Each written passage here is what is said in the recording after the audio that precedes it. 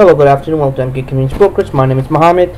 In this video, I'm explaining to you about the restoration notice with the New York State DMV. Obviously, if you receive a restoration notice, this is what the restoration notice should look like. Obviously, your vehicle's been restored. If your license has been suspended or revoked, your vehicle license, obviously, your license has been revoked, especially with that 50 vehicle, they will give you a restoration notice once everything's been cleared by the DMV.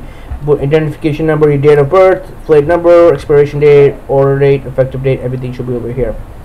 And obviously we'll say the above verification order of registration and license plate has been rescinded, acceptable proof received, that's what they required. DMV will obviously electronically do it automatic with the insurance company. They will let them know that this person's been restored, and obviously this notice carry it for at least 1 month just to keep a new registration renewal. With that being said, that's what it looks like. Thank you for taking your time to watch this video, and I hope you guys enjoyed. If you have any other questions, comment, concern about this or anything else, please comment below the video and subscribe. I'll try my best to help you guys out as soon as possible, or as fast as I can. Thank you.